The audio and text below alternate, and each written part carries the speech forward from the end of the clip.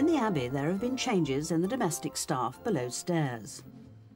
The latest arrival, Grant the under-butler, is being tutored in the age-old routines of stately home life by Roger the butler. You won't like me for putting my fingers on it, but yeah, it's nice. It's just that they're all clean, yeah. And when they've been used and they've been washed, then they just need polishing up. Polishing up, and buffed. Yeah. So if they're never allowed to tarnish, then it's much easier to keep them clean. So you don't really have to use the silver polish on them? No, not a lot. How's Grant getting on? Well, I think he's settling in quite well, actually. For someone that's come from a remote area of Scotland and to come down to a buzzing place like this, you know, he's done very well.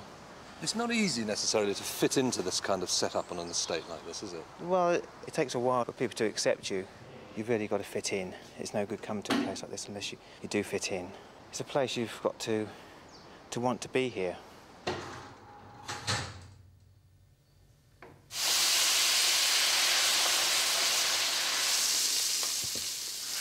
You took him out? Yeah, we took him out last night, actually, for his first time, I think. Managed to get him down to a couple of local pubs. He had a few cokes and that. Drove us home, actually. We drank too much, so...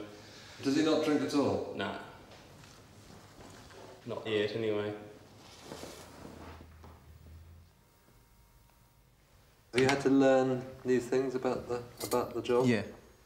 Yeah, it's basically like starting from scratch, almost. I've got the foundations, but I'm just building on top of that. For example, for status to having a smoked trout, see this cutlery is 18th century Georgian, but there wasn't a fish knife with this set because it would turn black because of the fish, so therefore they used 2 forks. Is that because it's solid silver? Yes. So are you still convinced you're going to spend your life in service? Is that still what you want to do? Yeah, definitely. I think so.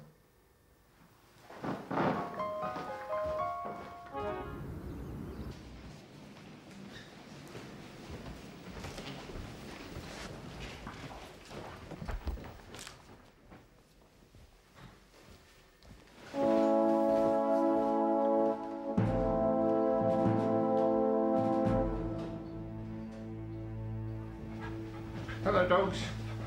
Hello, dogs. Oh, my God. Now, where is this article?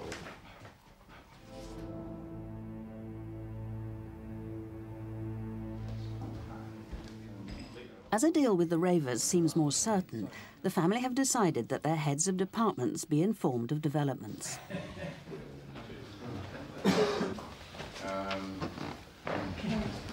Please sit down. Right, we'll just start off with a few updates. Bill, I spoke to Glyn Jenkins of Exeter's last night, and we're going to arrange a couple of meetings, one in a couple of weeks' time. They're going to come over here, a few of them like they did before, and we're going to go and look around the site.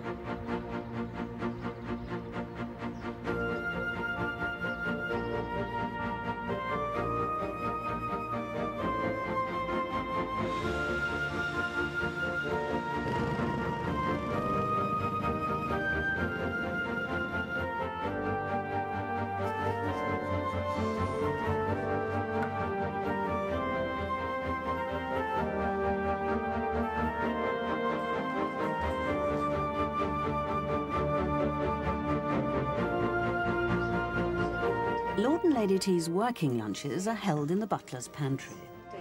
Oh, daylilies. And they're just set in a vase, which we actually have a solution that looks like water now. So as you glance across, it looks as if it's... That doesn't look enough for 3. You sure? Fish pie, right.